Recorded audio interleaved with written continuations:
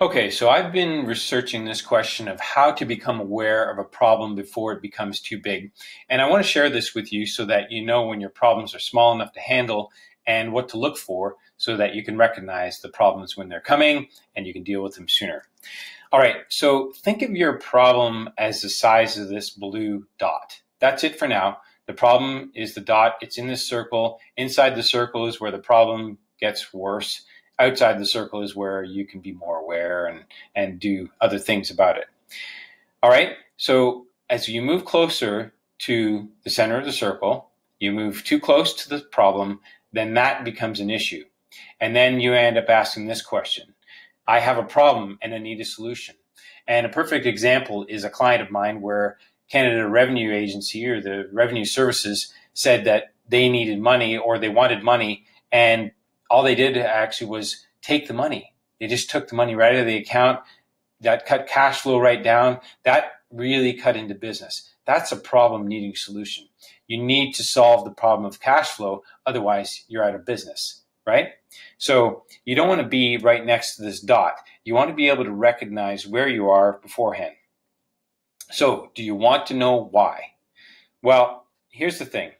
If you start doing this, or if you can recognize where you're ignoring things, where you're denying things, and where you're blaming, and where you're complaining, and where you're rationalizing, or where you're resisting, or where you're hiding, those are the things to recognize and know that when you see these types of things or you feel like you're doing these types of things, that you're not moving in the direction of solving the problem because you're ignoring it, hiding, blaming, rationalizing, And here's the thing.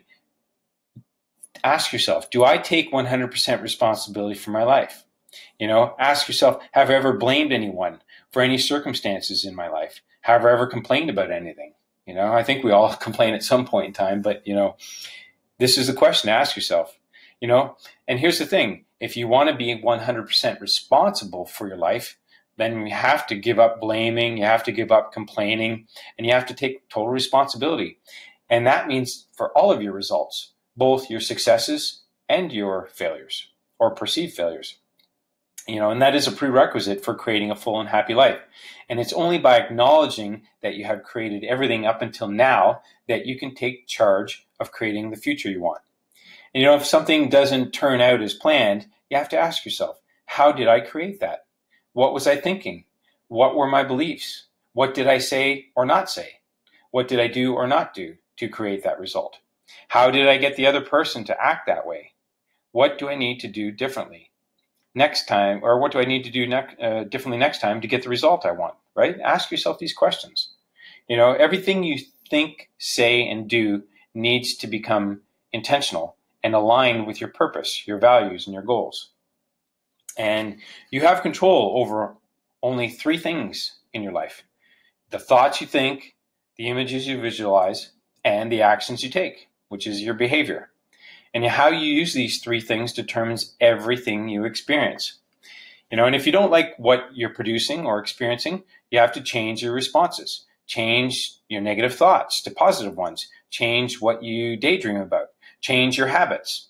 Change what you read. Change your friends. Change how you talk to yourself and others. And here's the thing about blaming. And we all tend to blame at some point in time or another. There's a lot of blaming going on now in the media. Unfortunately, it looks like there's a lot of problems in Hollywood, which, with respect to people being, sexually out of tune and not doing such good things. And honestly, I don't pay attention to the news, but every time I look at Google, I see it. But here's the thing: when we blame, blaming is a waste of time. No matter how much fault you find with another person, and regardless of how much you blame him or her, it will not change you, right? It won't change you. Think about this. People only complain about things that they can do something about. We don't complain about the things that we have no power over. Have you ever heard anyone complain about gravity? No, never. Have you ever heard, an elderly person, who's bent over and walking with a walker down the street complain about gravity? Of course not. But why not? Well, because we accept it as being normal and out of our control. Well, there are other things in our lives that are like that too, but we think that we can change them. And, we have to realize that we don't change others, we change ourselves. So if you learn, let's say you learn to replace complaining with making requests and taking action that will achieve your desired outcomes. That is what successful people do. That is what works. If you find yourself like in a situation and you don't like it, either you work to make it better or you get out of the situation, you leave, right? Like we simply allow things to happen to us by our inaction or our unwillingness to do what is necessary to create or maintain what we want. And here's the thing, moving out of this type of situation, ignoring, blaming, hiding, rationalizing, denying, complaining, that's not easy. Though this is a simple principle, it's not necessarily easy to implement. It requires concentrated awareness, dedicated discipline, and a willingness to experiment and take risks. You have to be willing to pay attention to what you are doing and to the results you're producing. All right, so how do we move out of this victim loop? This ignoring, denying, blaming, rationalizing, resistance, hiding, this victim loop. It is a victim loop because when we're in it, we feel like victims. We feel like we can't get out. We feel like it's out of our control, right? And as the victim loop expands or as the problem becomes bigger, it gets bigger and bigger and bigger until it feels like a pressure cooker. And then what happens is the best of us comes out. If you squeeze an orange, no matter how you squeeze it, it will produce orange juice. But what happens when you get squoze? What happens when you get pressured? How do you respond? How do you react, in fact? Response is probably not the word, it's reaction. How do you react? Because you're under pressure cooker. Whatever comes out could be anger, could be frustration, could be blaming, complaining, You have to recognize that. And that's an automatic response. It's a chronic way of thinking and doing things. And that pressure cooker is there for a reason. It teaches you to grow. So here's the thing. When you're outside of the circle, here, right? When you see yourself outside of the circle, you can ask questions because you're asking questions, seeking an answer. Remember when you were inside the circle and you're next to the problem, you need a solution. You have a problem and you need a solution. But when you're outside, you can ask questions and seek an answer, right? Because you're being objective. So here's the thing. Inside the circle, we ignore, we hide, we blame, rationalize, resist, we deny, and we complain. But outside the circle, we can recognize what we're doing. We can notice what we're doing. We can notice what's happening. Stand back, step back, be objective, right? We can take 100% responsibility and say, okay, I'm part of this. I've created this. I can do something about it. We can forgive. We can let things go. We can not bother to fight with somebody. Just let it go. Right? And we can have self-reflection. So if we're outside the circle, we can reflect. We can have self-reflection, self-awareness, right? And start to make changes. And then we can learn. And when we learn, then we can move into a new state of mind. And then we take action, right? So when you're outside the circle, that's what's called accountability loop. So accountability loop is when you can take all these types of actions, recognize and take responsibility, forgive, self-reflection, self-analysis, self-awareness, and learning, and take action. You can do all those things outside of the circle. Why? Because the problem is in the circle. You're not in the problem yet.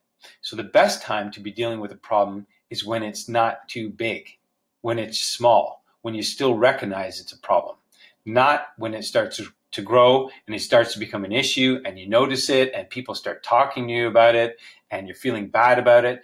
I mean, the easiest way to know when a problem is when you feel bad. Because if you're not feeling good, then you know that's a direct symbol, a direct sign to you something is out of alignment. And if you don't deal with it, it's going to grow because you're just denying it. It's a delusional state. Denial doesn't work. You have to deal with issues that come up. That's why when we have a cut, we deal with it. We bandage it up, we seal it up, we cauterize the cut, whatever it is, and we heal it. The problems are the same thing. Problems in our life are the same thing. We have to deal with them. We have to put them to rest. We have to work on them, and we need some accountability and work through it. All right, so here's the thing. When you're outside of the loop, here's what you have. When you have accountability, you have a little bit more control. You can be more calm. You can be more confident. You can be more aware. You can observe. You can be objective, right? You can be objective instead of saying, oh my God, what do I do? This is a big problem, right? And I know what it's like when you have a problem and you can't be objective, right? I've been in situations like that where I saw a car accident and I went and helped this elderly lady in a car, and she had broken her arm. You could see it was broken. The bone was pushing against the skin and she was in shock, but I could be objective about it. And she was just, concerned about the food that she was bringing over to her son's house. And it was in a bag and it was pasta and it had spilled inside the car. Well, it hadn't spilled outside the bag. So I was able to tip the bag and close the lid and say, oh, it's okay now. It's okay. But realizing that, she had broken her arm, she was going to the hospital. She would not be going to her son's house. But I could be objective in that situation, be calm, because it's not me, even though I felt badly for her. I felt, compassionate about her problem and that she had crashed, and this was a situation that was not going to get good in the short term. Anyway, so then, you can be objective, you can plan, you can take action. These are the kinds of things you can do to move out of the circle. Otherwise, it's like a vacuum. The problem will suck you in like a vacuum, and as you get closer and closer to the middle, then it becomes an issue, and you can't work through it as easily. You have to then work hard. Right? When you're outside of the circle, you can work less hard. You don't have to struggle as much. Okay, so again, if you're inside the circle and you are, and you're near the problem, then that's where you're going to need a solution. But you can become objective if you get some help. It's always good to have some reflection, some help, some perspective, some accountability, some commitment helps you get outside the circle. If you're outside of the circle, you can look in and you can ask questions. And that's the best time to be working on a problem. So depending on where you are in your problem today, you have to realize you have to start asking your questions, ask yourself questions, and maybe ask some other questions, if you ask yourself, your family, your friends, your colleagues, your managers, your teachers, your coaches, your clients for feedback. Let's say, if you ask them, is what I'm doing working? Could I be doing it better? Is there something more I should be doing that I'm not doing now? Is there something I'm doing that I should stop doing? How do you see me limiting myself? And ask yourself these questions. How am I creating or allowing this to happen? What am I doing that's working that I need to be doing more of? And should I do more practicing, meditating, delegating, trusting, listening, or asking questions? Ask yourself these questions.